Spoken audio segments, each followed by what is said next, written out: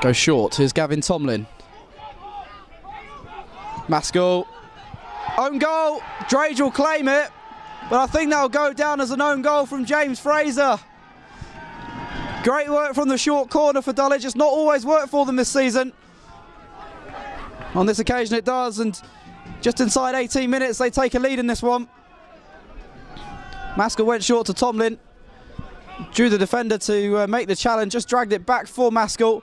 Low ball in, Drage made a nuisance of himself. I'll say I think the last touch may have come off James Fraser. Either way, Dulwich lead 1-0.